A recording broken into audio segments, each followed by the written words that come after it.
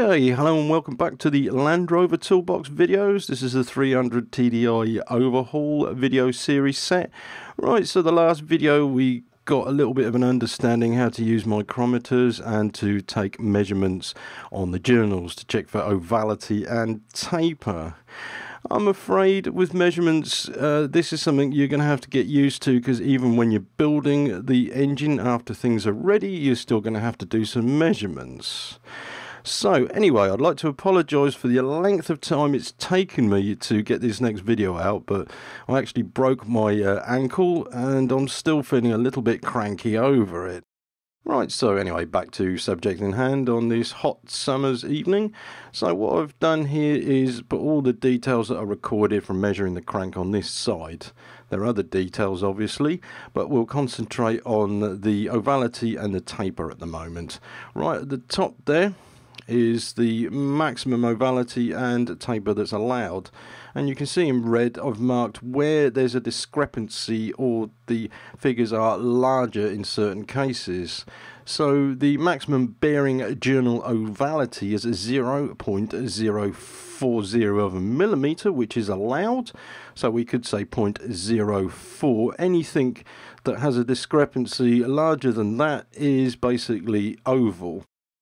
So I'll leave you to work out mathematically. You can see where there is discrepancy on the big end for ovality, 7.2 and 7.8, and then for taper we have 58.72 and 58.8. Maximum journal taper end to end is 0.025 for information. Service limits, as I described before, we have 58.637, which is the minimum you can have before you can have this crankshaft ground. So looking at the data, 58.72, we're fine. And looking at these two bits of data, 58.72 and 58.8, so there is a difference of 0.08, which shows that it has excessive taper on this journal on the big end number 3. Right, so if you do have discrepancies and you're unsure, reset your micrometer and then remeasure again. And this is what I did just to make sure that I hadn't made a mistake in measurements. Okay, so carrying on with measurements, we have on the second line maximum bearing journal runout, and we're also going to be looking at crankshaft end floats. You can see the details here, and this is what the video is about this evening. So looking at the workshop manual, we'll do the runout first. It's 0.076 maximum runout that's permissible on a crankshaft. This basically will tell you if the crankshaft is bent or not. So we have our usual gang of measuring equipment, and at the back there we have a dial gauge, is what we shall be measuring the runout on, and I'll tell you that the measurement I've got is 0.04. So basically you're supposed to use V-blocks to measure the crankshaft, and that's another expense which we can't afford. So what I've done is just put 2 shells in either end and missed out the shells on the rest of the journals. Okay, so this will give us a gap, and say for instance the middle one was going to lift the crank, it won't when we're measuring it. So basically you set your dial gauge up, and I would set it up with the webs highest first so they don't hit the gauge as it goes round. You can see how close this dial gauge is, but the stylus is touching, and I'm getting a measurement from the crankshaft journal. Okay, this is the center journal, the main center journal, and you'll see set from 0, and we'll go full revolution round. This will be a 0.04 millimeters maximum of the runout that is on this crankshaft.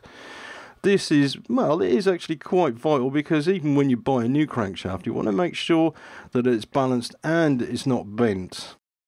So getting back to recording our data here, we know that the crankshaft's all right now because it's 0.04 of a millimeter. Workshop data will tell us that it's 0.076. So we are well in there. That's not a problem. We don't have to worry about the crankshaft being bent. Right, so the other thing we have to look at is crankshaft end flow. Now this is more to do with the thrust washers than the crankshaft itself. And we're given here minimum and maximum measurement, so you do need a slight bit of end flow and it has to be within tolerance. The crankshaft, if it moves and when you change gear, it will slop like this if there's too much end flow, which is not nice. So basically what we have here is the two thrust washers. They do come in different sizes. However, this is the original one from the engine and they fit in on this main bearing journal down here on the block, one either side. The best thing to do first of all is to know what you have in your hand, and micrometer 0 to 25 millimeters. I've got 2.41 of a millimeter, I think that is reading at. Okay, and the other one is 2.33 of a millimeter. You'll see up here the measurements that I've actually 2.33 and 2.41. The maximum you can have between either is 0.08. If there is more of a discrepancy, then you have to replace them. But before doing that, we need to also measure the end flow of the crankshaft in the block itself. So what I've done is I've left the shells in there from our earlier measurement and put the thrust bearings into place. If they keep falling out, you can always use a little bit of oil. Drop the crank back in gently as not to knock the journals or chip them in any way. And then setting up a dial gauge on the end. It could be either end of the crankshaft, it doesn't matter. We're just measuring the movement backwards and forwards here. Now I actually had to use a screwdriver to move the crank because it didn't feel it would move by hand at all. Basically you can see here by moving it I have from minus 0.01 to plus 0.08 of a millimeter, so that's 0.09 of a millimeter complete end float movement. So recording this onto our whiteboard here, that's 0.09 of a millimeter. And I'll just swap the pens over. Obviously green and black and red are pretty good choices for looking at the data quickly. 0.05 to 0.15 of a millimeter, so 0.09 is well in there. Yeah, the crankshaft itself is in need of regrinding. This means we'll need to put oversized shells in it, but it's not bent.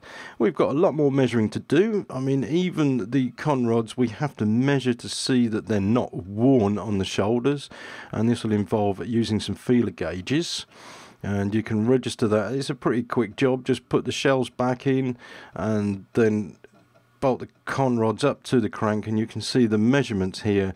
The maximum is 0.035 of a mil. Okay, that's just a very quick measurement to do.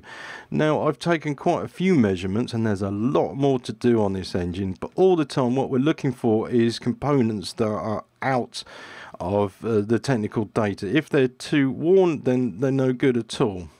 Next thing we need to do, and I'll show you this in the next video, is to check the bearing caps on the block and on the con rods to make sure that we have good caps, because if these are distorted, then I'm afraid that anything like that needs to be binned, because it'll be no good in a rebuild.